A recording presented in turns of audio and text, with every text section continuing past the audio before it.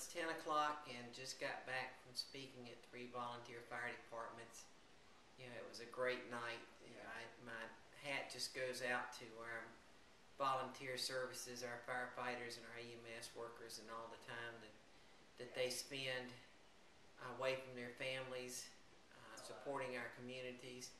These guys work full-time jobs, and then they have to spend all the hours that they have to spend for the training that they're doing, and they really get what needs to be going on in Columbia, and I just hand it out to them for all that they're doing.